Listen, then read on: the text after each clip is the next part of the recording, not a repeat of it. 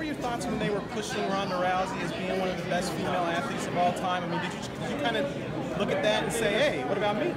You know, like my friend Darren Harvey made Ronda Rousey world famous in 6 fights, which is impossible. 6 MMA fights. She was a world-renowned fighter. So the media can really make you big. So then when she fought Holly Holmes, it was actually, she fought a true champion.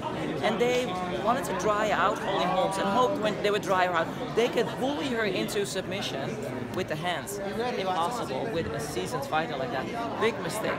Then after Ronda got knocked out, the mistake was to put her straight back in without recovering, because it's PTS. Knockout is post-traumatic stress.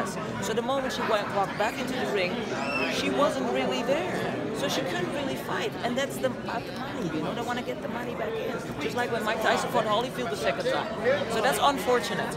If they would have given her some time and really confronted her and built her back in, which there's no time for, she would have been a great fighter.